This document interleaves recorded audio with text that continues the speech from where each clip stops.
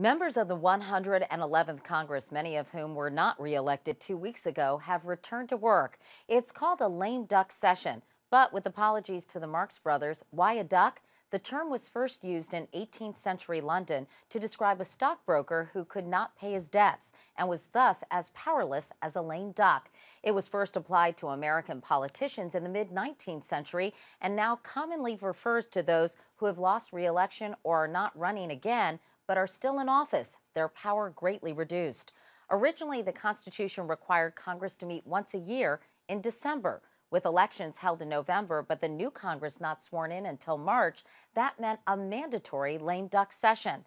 That changed in 1933 when the 20th Amendment said Congress must meet and the new members take office on the same day, January 3rd, making it all just ducky. That's a page from my notebook. I'm Couric, CBS News.